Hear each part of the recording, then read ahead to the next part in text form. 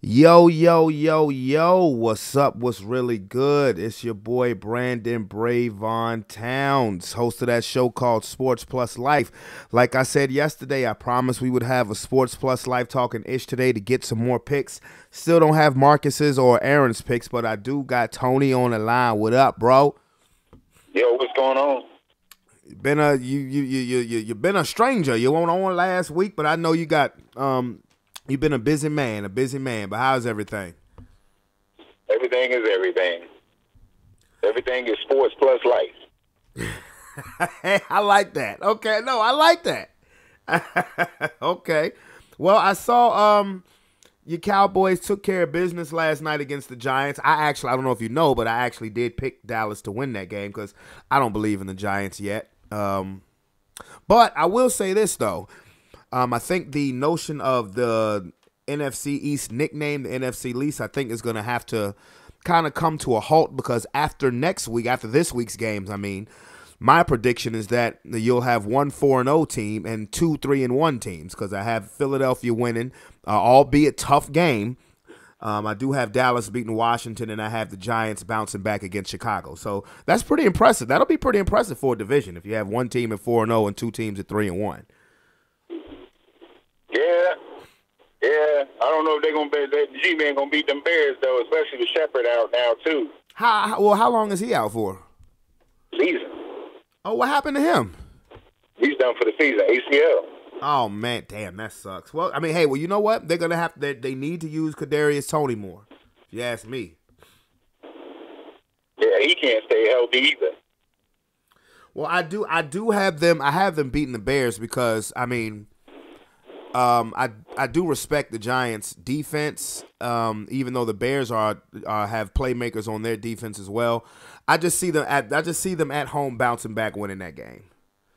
For no other reason, but the fact that they're at home and now they're probably angry because they had the lead, gave up the lead, and then lost. Right. So, yeah. So, what was your takeaway from the week of games? There were a lot of upsets. The football pool was jacked up. I probably got 3 wins. Because all them picks went left. Like all of them, like Colts and Chiefs. Everything went left. I feel bad for Josh Allen because Josh Allen didn't lose that game. Incompetence lost that game. Incompetence around Josh Allen lost that game. Because they should have won that game. The Bills should have. But it's an interesting thing. And now with old boy from Patriots going down, it's a 2-team. Oh, Mac Jones, yeah, Mac Jones. It's a 2-team race over there in the East. Yeah, it is amazing that the Bills lost that game when they doubled up Miami on every statistical stat known to man in that game. Bend but don't break worked for Miami. They worked for the Dolphins. Yesterday, my theme for week 3 was after all of that shit y'all talked about blank. Okay. And I can sit here and say, as being a grown adult, after all of that shit I talked about the Cowboys, they're sitting at 2-1. After all of that shit, everybody talked about the Chicago Bears. They're sitting at 2-1. After all of that shit, everybody talked about the Las Vegas Raiders. They're 0-3. After all of that shit, everybody talked about the Los Angeles Chargers. They're 1-2. After all of that shit, everybody talked about, me included, about my Denver Broncos. Somehow, some way, we're 2-1. That was my theme for the week. Yeah. Yeah. But if I had to give an early MVP right now, me personally, I would give it with everything that's happened, just with the results right now. I would have to give it to Jalen Hurts and or Lamar Jackson. I would say Jalen Hurts, but when I hear people say Lamar, I can't argue. I'm just looking at the record. Lamar Jackson, bro, that dude is 80%. They are 80%. 80% of their offense. Yeah, Lamar is beasting. Lamar is truly beasting. But, what I'm seeing, I knew that Lamar Jackson could do what he's doing. I knew he could do this. I ain't see this coming from Jalen Hurts. That's the way I look at it. I knew Lamar. Because Lamar's already won an MVP. So I knew that he was capable of stepping it up and taking it to another level. I expected him to, especially since he's betting on himself.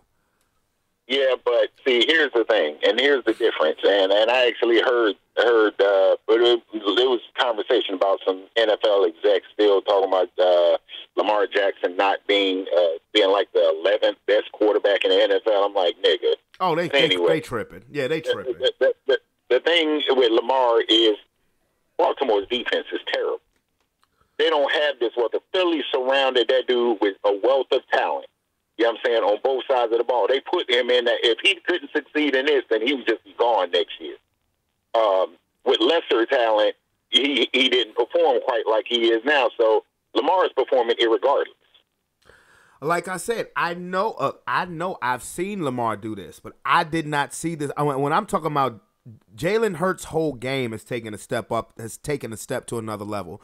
The accuracy, everything. Talent. I understand about talent, but I will say this about Baltimore though. Rashad Bateman can play. Duvernay can play.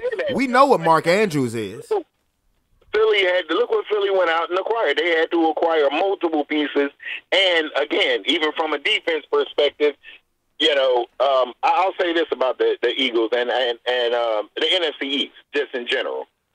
Yeah, our records are what our records are, but we ain't really played nobody yet. Philly is undefeated, but they ain't played nobody yet. The tests are coming up. The real tests are coming up. Rams, the real tests are coming up. So we shall see. Well, I don't. If the Lions pull that game out, then people look at Philly differently and look at this whole Jalen Hurts MVP thing. Lamar is Lamar. Lamar is balling 80%.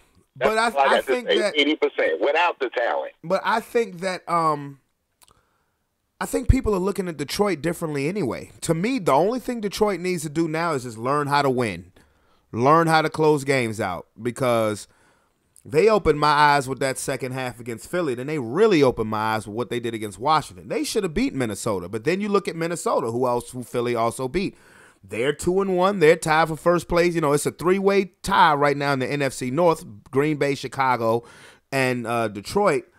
But either way, I mean, but Lamar, I mean, the notion of Lamar can't stand in the pocket and pass, man, please. Lamar is dropping dimes on dimes on dimes on dimes.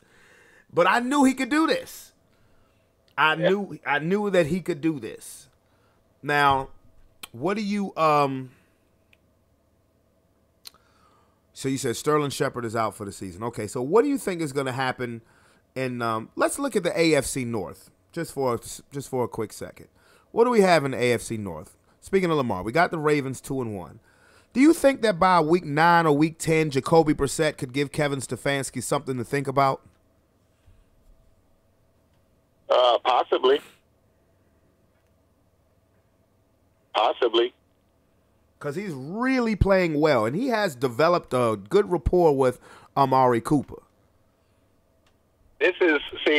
Yes, but I say possibly with a with an anything is possible type possibly.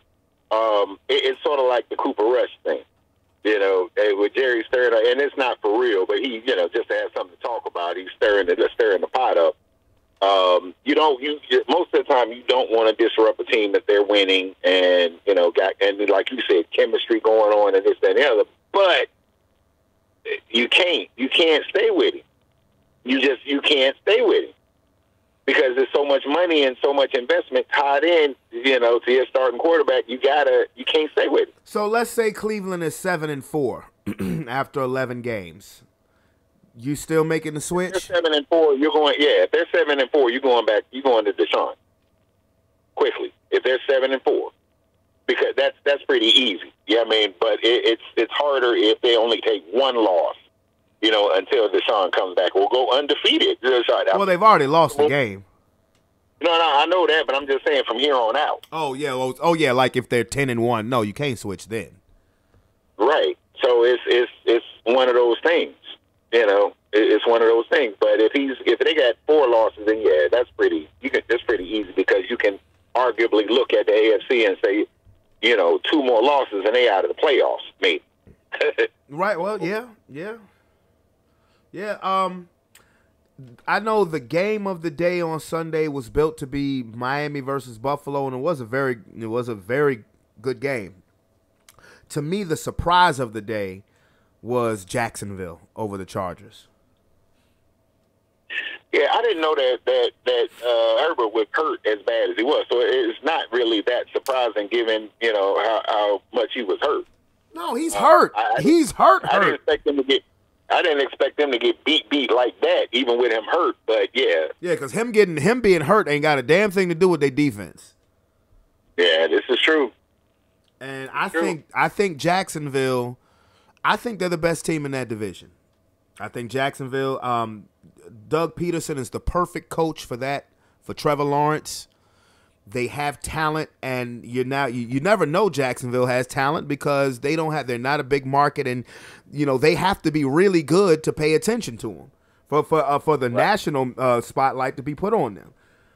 I think that division is murky at best. I don't know what to make of the Colts. They beat Kansas City, but I don't know what to make of them. I don't believe in Tennessee either or Houston. I think the most complete football team is Jacksonville. And as far as the Chargers goes, yeah, he's hurt. He's hurt. Yeah. And I think you're going to see another season where they could possibly not make the playoffs. Remember, I said that my dark horse teams to get a wild card was Miami. That final wild card was Miami and the Chargers. Well, if Justin Herbert is hurt, and yeah, he had fractured rib cartilage, and defenses ain't gonna do nothing but go for them ribs. He's 6'6", so it's easy to hit him. So he's he's hurt. They're in trouble. So let's get to it. Let's see. First game of next week, the Thursday night game, is a neutral field game between those undefeated Miami Dolphins and those Cincinnati Bengals who finally got on the win column. Who you got?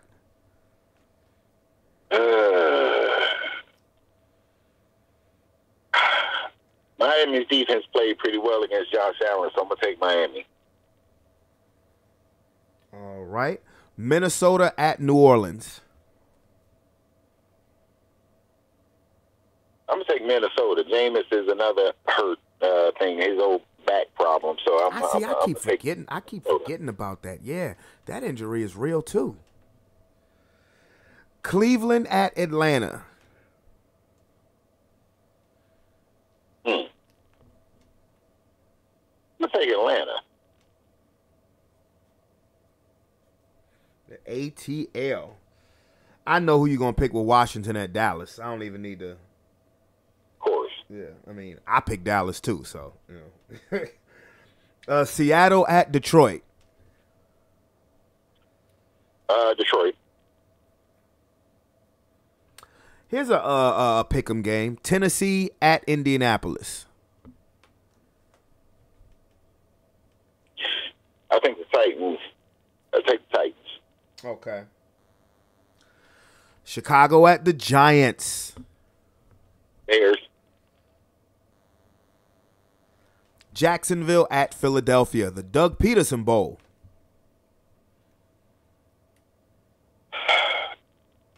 I hate to take Philly, but I'm gonna take Philly over the Jags. Oh, I just knew you was gonna say Jacksonville. Yeah, I wouldn't be surprised if the Jags play them tough, but I think that's gonna be a very good game, actually. The Jets at the Steelers.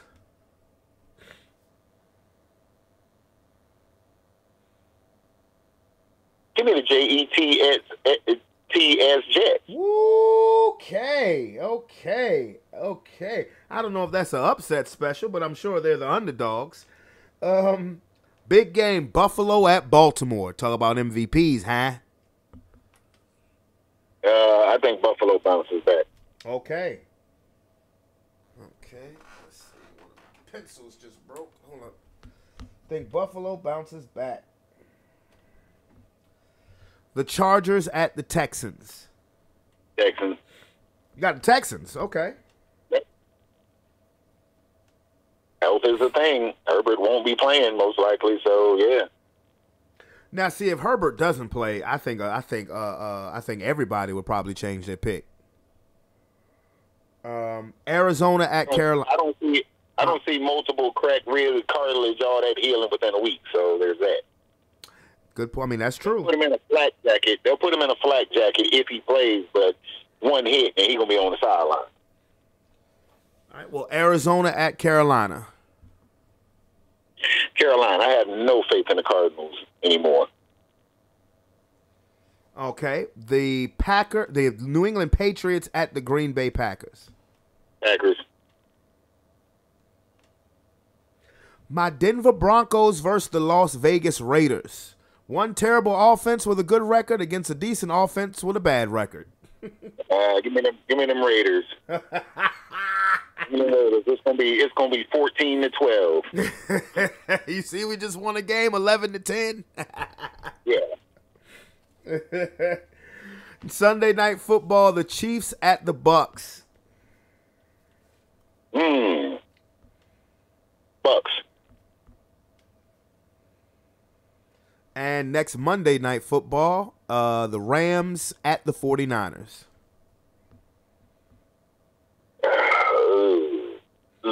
I'm going to take the Dirty Niners. Okay, so Tony's picks are as follows. He has Miami over Cincinnati, Minnesota over New Orleans, Atlanta over Cleveland, Dallas over Washington, Detroit over Seattle, Tennessee over the Colts, the Bears over the Giants, the Eagles over Jacksonville, the Jets over the Steelers, Buffalo over Baltimore, Houston over the Chargers, Carolina over the Cardinals, Kyler Murray, study your playbook, the Packers over the Patriots, the Raiders over the Broncos, the Bucks over the Chiefs, and the 49ers over the Rams. Sound about right? That's about right. Now, there is something that I wanted to talk to you and specifically you about. I didn't talk about this with anybody else yesterday. Ime Udoka, what say you? So everybody is focusing on the cheating dynamic. That's not what the issue is. He likely doesn't get suspended for cheating. He got suspended because the young lady cut it off, and he kept coming after her with unwanted comments, advances, et cetera, and so that's the reason why the suspension, and that would be warranted because that is sexual harassment. A consensual relationship, irrespective to the morality of cheating or whatever, blah blah blah, is one thing. That workplace harassment, you know what? It's Me Too. So they had to do something, and that's what it is. She ain't want it no more. Leave her alone. Well, I think both of them are just as wrong. But my thing is that okay, it was consensual. That's the yeah, right. So why is he the only one being suspended? If they both broke company policy. The problem is he didn't get suspended because of cheating. Yeah, I mean the morality thing with cheating, that's not what it is. What it is that's a subordinate to him. So basically, after she decided that she didn't want to deal with him anymore, he kept coming after her. You understand? In the workplace type shit. Kept coming after her. She said, "I'm done dealing with you," and he didn't accept no for an answer. That's why he's suspended. Because she had proof that she told him it was over, and he just wouldn't take no for an answer. So at that point, it becomes harassment. You understand? They can't stop consensual relationships, even though they discourage it. They can't stop consensual relationships. But workplace harassment, which is what he was doing at that point, yeah, you're gonna get your dick knocked in the dirt for that. Well, I think Boston didn't have to make this public. I think because I'm pretty sure stuff like this happens all the time. I don't think they should have made it public. They had to make it public. How you gonna suspend a man and not make it public? Do you think if the exact same situation had happened with Brad Stevens, do you think they would have handled it this way? Yes. I don't. It's Me Too. It's Me Too. You literally have to handle it this way. You got to be fully transparent, because if not, it looks like a cover up, and then that makes the organization liable. They had to. They had to put it out there the way they put it out there and take the stance that I don't fault them, and I think if it was Brad Stevens, the exact same thing would have happened the exact same way. Again, it's not about an affair. It's not about cheating. Everybody, the people that are paying attention, it's not about that. The organization made their position clear on that particular subject, but the workplace harassment after the young lady said it was over, this went on for months. Like, I'm not talking about once or twice. This issue was going on for like 6 months. So at that point, you'd figure something going on like 6 months, and she kept her mouth closed. She was trying to ride it out and just hope it went away. And when it got too much, she finally opened her mouth. So, I mean, at that point, he'd get what his hand called for, because he should have just left it alone. I don't think he should have. I don't think he should have engaged in the actions in the first place. But if my message to Ime Udoka is, bro, just quit. You're not coaching there no more. To me, the whole suspension thing is laughable. Fire him or keep him. But the suspension thing to me seems like a public humiliation tactic. I would just quit. That's just me. I would cut my losses, chuck the deuces, and reevaluate my life. Because apparently because the way he's moving is not the way he should be moving. I mean, whether I think Boston is handling this wrong or not, what he did was wrong. I mean, he brought it on himself. I just don't like the way the Celtics are handling the situation. I think there are ways that I think it could have been handled differently. I see what you're saying about me too. I understand totally, but regardless of how they're handling it, Ime Udoka was wrong. Now, I would not let Boston publicly figuratively castrate me. I would quit. That's just me, because he got enough shit to deal with at home. You know what I'm saying now? Yeah, but you know what? It's during this era, it's been so many dudes in this same position, white, black, other, like literally politicians, sports figures. It's been public figures, people in the music industry. It's all been kind of the same thing and kind of the same global treatment. I don't necessarily look at them as publicly castrating, because if you read their statement, just in general, it talks about literally what I'm talking about. It doesn't get into his personal business with Nia Long and all this other stuff. It literally talks about basically the unwanted advances at that point, which is sexual harassment. I don't think that's publicly castrating them. Now, the suspension dynamic, that's their option. They may want to bring him back as coach. They could have walked away from him. He could have quit. He could have resigned. He's not resigning either. So no, I know he's not. There's two sides to that coin. Now, do you think he's going to coach? He could have resigned, and I'm sure if that was an option for him, they would have offered it. Sure behind closed doors, they asked, but maybe they didn't ask. Maybe they said, we got to do this because it's a PR nightmare, and they told him that to his face. Well, do you think he coaches for the Celtics again? Yeah, I do. Why? Because he didn't resign. They suspended him, but he didn't resign. So again, you don't think they did all this without talking to him first? Of course. But I think he's in I think as far as him coaching again, I don't think he's in a win-win situation, because let's say the Celtics do win the championship this year. Okay. Then you can say, well, I guess we really didn't need him. And if their season, for some reason goes astray, they could blame him for, I guess, the culture and blah, blah, blah, blah, blah. So I don't see it as a way where he necessarily comes out on top. I don't think he's going to coach the Celtics again. I don't. Well, their stance may be to ride it out and see where it's at. And then at a 50% reduced pay rate too.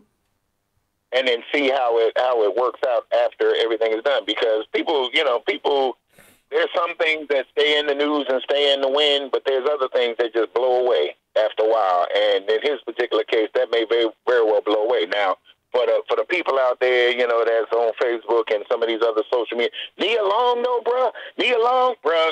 Halle Berry. Halle Berry was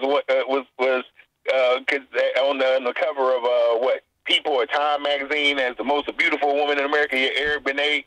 Oh yeah. I don't buy into that. I don't buy into that, because we don't know. We as outsiders and as fans are only looking at the outside. We're looking at the look. We're looking at the lust. We don't know the That's what person. I said Leah Long could have been rationing that man pussy once a month and only doggy style and only in the dark and don't suck, and all this. But all we thinking is, damn, Leah Long. Why would he cheat on Leah Long? No, yeah, no, I don't think like that. No, because when you see some, might have been doing some of everything that Leah Long don't do. Yeah, right. Because when to me, well, look. If I was him, I wouldn't use the whole, even if they were going through issues, I wouldn't use that as an excuse to do what he did. That's nothing but toxic masculinity. I mean, we don't know, when you see a person, I don't care if it's Nia or Beyonce or Mariah Carey or Serena, when somebody sees them every day and knows them for who they really are, they see things through a totally different lens than us as fans and admirers see. That part never crossed my mind. Why would you cheat on Nia Long? No, I don't know Nia Long. I just know she's really pretty. Funny. There's something funny about that Halle Berry thing. So Eric Benet went on that world tour thing and was on all Dr. Oz and all these shows talking about he had a sex addiction, trying to save his marriage, right? Halle ended up divorcing him anyway and had her run 3 white men and a biracial baby. Eric Benet got 1 female. Prince's ex-wife, so you already know, right? You got Prince's ex-wife, and they got like how many kids together now? And been together. So, I mean, take it for what it's worth. Yeah. Yeah, pretty much. Maybe it was just not meant for them to be. Yeah, absolutely, pretty much. So, but yeah, I just wanted your opinion. Now, I never got a chance to ask you about Sarver, the son, soon-to-be ex-owner. Well, I mean, the blueprint was already made with Sterling, I'm not surprised. Like, nothing that's happened involving that has surprised me. It just hasn't. When they did what they did with Donald Sterling, I said, the tolerance for this kind of stuff is gone. And although his wasn't nearly, maybe not as egregious as Sterling, he's going to pay a price for that. So it ain't egregious because nobody caught it on audio. That's why. It probably was, to be honest with you. Now, he probably didn't go as far as saying he didn't want black people at his basketball games. But I'm pretty sure the level of comments were pretty close. You just didn't get it on tape. That's all. Right. Yeah. So ultimately, he may end up finding himself in that same position where, you got to sell off your franchise. Well, that's what they're saying now. He's saying that he's going to sell the NBA and WNBA squad. Yeah. Well, it is what it is. But we're going to conclude this Sports Plus Life talking ish. Tony, I'm going to stay on the phone. But definitely look for us again. Don't forget to hit that subscription and hit that like button and become part of the Sports Plus Life family. This is another episode of Sports Plus Life talking ish with them picks. Let the games begin. I will see y'all on Monday. Peace.